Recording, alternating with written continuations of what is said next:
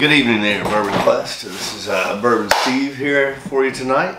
It's Monday and got a busy week planned, so this will probably be my last video until this weekend. I'm going to be out of town on a special trip here in a few days, so I don't want to spoil it, so we'll check back and see what kind of success we have. But tonight we're just going to do a simple head-to-head matchup. I'm not going to do them blind, but I've got your Blanton's single barrel there, which I'm familiar with. And then I've got this John J. Bowman single barrel, which I've never had before. So we'll take a look at those, all right? So let's start off with Blanton's, obviously Buffalo Trace. Single barrel, most people know the story of Blanton's. Beautiful body with the bottle with the horsey top there. And then you've got the John J. Bowman. This is single barrel, copper still, Pioneer Spirit, Virginia straight bourbon whiskey. Alright. Again, a single barrel. We're at 100 proof. And then of course your Blanton's is at 93 proof. Now, the story is supposedly is that this is basically Blanton's, sourced from Buffalo Trace, and then aged and everything in Virginia under the brand name John J. Bowman, which is owned by Sazerac, which is also owns Buffalo Trace, where Blanton's comes from. So, supposedly, this is somewhat hard to find. Not impossible to find, but comes a little harder and harder to find. This you should be able to find on a regular basis. Let's see if it stacks up to Blanton's. You've got, one second, I'm going to get my reading glasses on because these things aren't going to do justice. Because I want to read the back of this bottle since it's new. Alright, here we go. So, John J. Bowman, early pioneer Colonel John J. Bowman first explored Kentucky in 1775. 4 years later, he moved his family to Lincoln County, where they were among the earliest settlers of Kentucky. He later presided over Kentucky's first county court and was appointed the first military commander and military governor of Kentucky County. He was the great-great-uncle of Abram Smith Bowman, founder of the A. Smith Bowman Distillery. The single-barrel bourbon whiskey commemorates the early pioneers of John J. Bowman. Fredericksburg County, Fredericksburg, Virginia. Alright, let's get into these. So, we've got our Blanton's here. Take a little pour of that.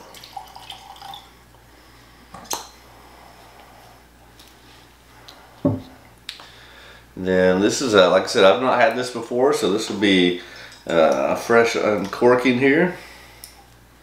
So bear with me while we do that. Got a little nice seal, perforated plastic. We'll just rip through that.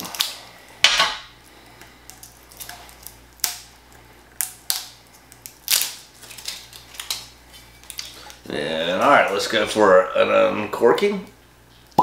Oh, nice little cork pop there. Take a little pour of some John J. Bowman. Alright, and like I said, in previous videos, whenever we open a new bottle here at Bourbon Quest, we immediately take a nice 2-ounce jigger, pour it into our infinity bottle here.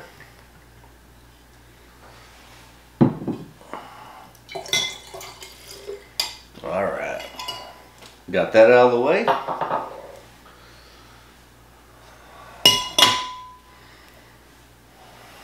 Nice infinity bottle there.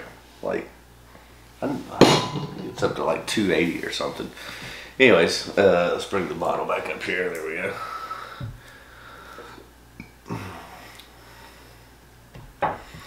Alright, let's start off with the Blanton's. And if you watched the last video, you know I was really dealing with some sinus issues, and still am, but a little bit better today. Been pounding some Benadryl and so forth, so feeling a little better. Let's see if my nose has come back any. Yeah, I can breathe again. I can smell those flavors. Caramel, cherry, oak, some toffee, plenty of vanilla. All right, it smells delicious. All right, let's go in for a taste.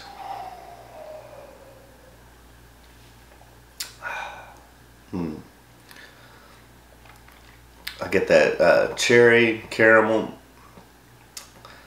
Getting quite a bit of spice from this one. Nice cherry, vanilla, caramel. A little bit of that barrel oak. What is that? Some black, maybe some black cherry there too. All right, let's go in for the taste on that.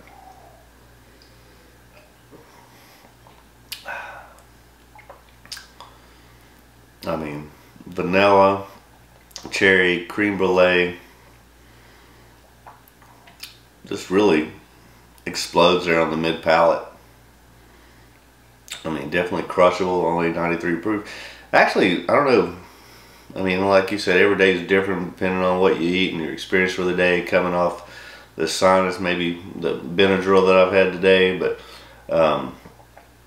for some reason this is drinking a little bit hotter than the normal 93 proof. Drinking more like 100 proofer, which will be interesting since the John J. Bowman is 100 proof, if how that compares. All right, one last sip.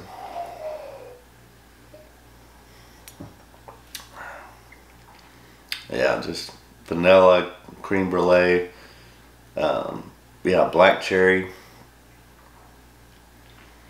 Very nice. And still tasting, drinking a little bit harder than when I've experienced that before. And it might just be with me dealing with the sinuses or whatever, but let's have a little water. Always important to stay hydrated there. Alright, so as I mentioned, I think this makes this, I'm on my third bottle of Blanton's since I started my bourbon quest about a year and a half ago. This will be my very first experience with John J. Bowman. So let's see what old Mr. Bowman has to offer. Very similar nose. Yeah, cherry, caramel, vanilla. A little bit of oak, not as much as on the Blantons, it doesn't seem like. I don't know the age on these, so maybe that has something to do with it. Might be a little bit younger whiskey, I'm not sure. But sweet, caramel, vanilla, black cherry.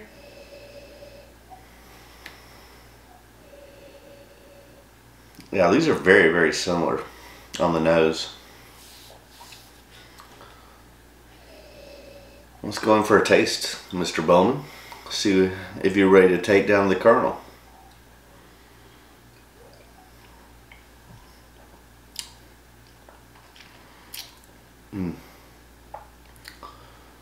That is sweet, chocolate, vanilla, caramel. That's pretty damn good.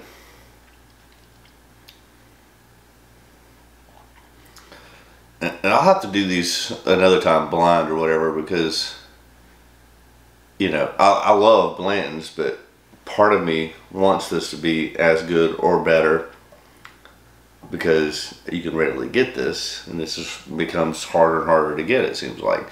I mean, no doubt on the bottle game, Blanton's hands down winner. Although I will say, you know, the John J. Bowman has this nice kind of horseshoe bottle. I mean, it's hard to compete against the Blanton, especially when it's dressed up in those sexy fishnet pantyhose, you know what I mean? Alright, I'm going to take a glass of water. I'm going to go back into this Bowman.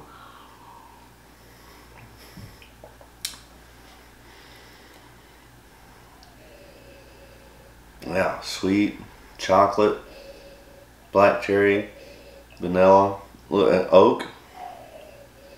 All right, let's go in for the taste here.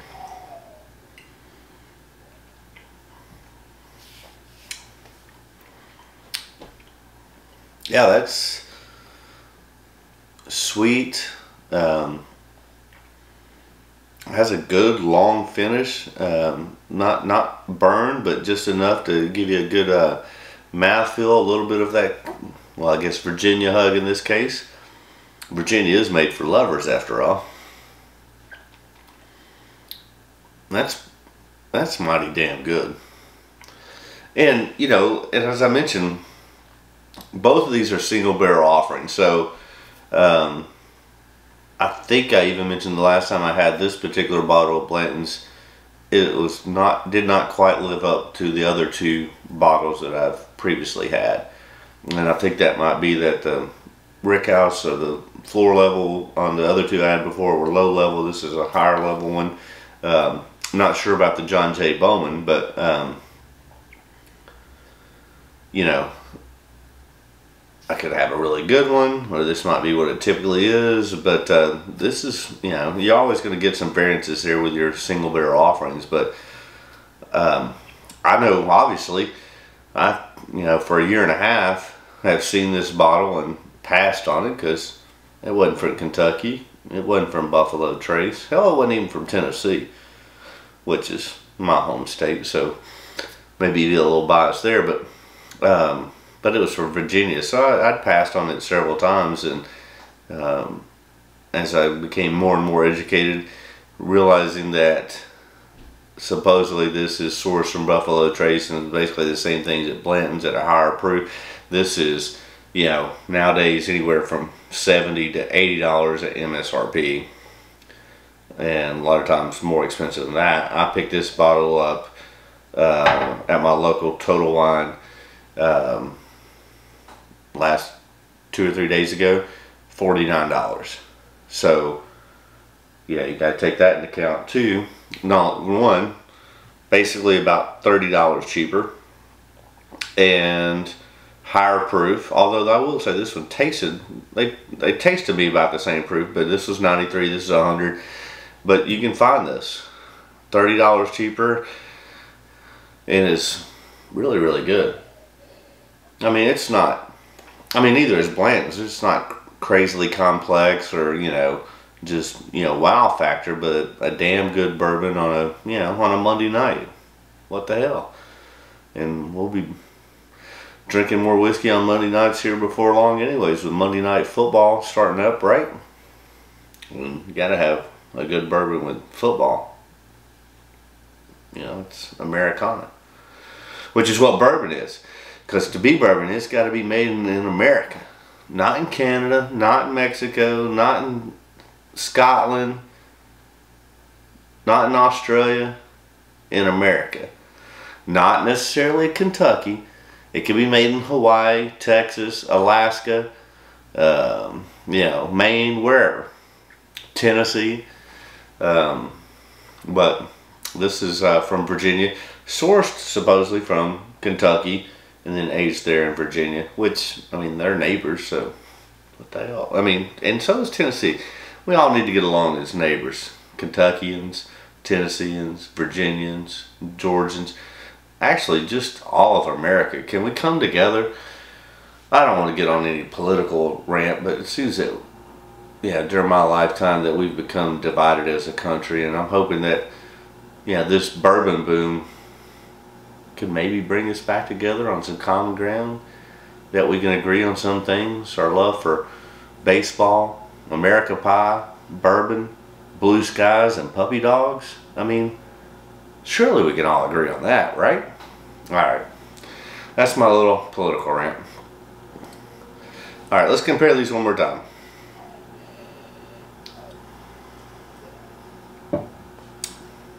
That's good.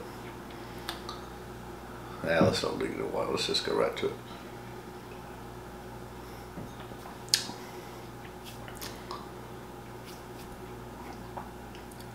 I can't tell the difference. If I was doing these blind, I don't know if I could pick out which was Blanton's and which was John J. Bowman. So, later down the road, I mean, I was just doing a quick video today. I'll do these again sometime blind, and not necessarily try and pick them out to see which is better blind, and but they're both great bourbons, and maybe the same bourbon, you know, just with a little nuance of being aged in Virginia. But I mean, without the bottles being in front of me, I cannot tell you the difference. But hey, you know, we're not even a month old in this channel, so for all of you that have subscribed, my deepest thanks to you. Please tell your friends, your Facebook friends, your enemies, whatever, to check out Bourbon Quest. We've got some exciting things coming up over the next month or two. I will continue to try and improve the content, the quality. The one thing I do apologize for is, based upon my work schedule and time frame, I just don't have time to put the editing into it right now. But I'm going to try and work on that. And yeah, if you saw my first 2 or 3 videos compared to now, I think you will see that there's some big improvements, and we hope, or I hope, that we can continue to improve as we grow. And thank you again for all of you that joined. Like I said, by hitting that subscribe button, smashing that like button, it really helps me out a lot. It helps me grow the channel, and you know, we'll see where it goes. Obviously, I started this Bourbon Quest for my own personal, what am I trying to say? Just my own personal quest and journey, and because I love it and have grown to love it, and want to be able to share that with you. And if it becomes anything bigger than a hobby, great. If not, that's what it started out to be anyway, so no love lost there. But glad y'all joined in tonight, and check out the video. Tell me, give me your comments, give me your thoughts. What do you think about blends? What do you think about John J. Bowman? Do you agree that they're very similar, or am I just crazy? But anyways, I don't want to ramble on any longer. We'll be back in touch, you know, before the week's out. How about that? Good night, Bourbon Quest. May you find everything that you're questing for. Cheers.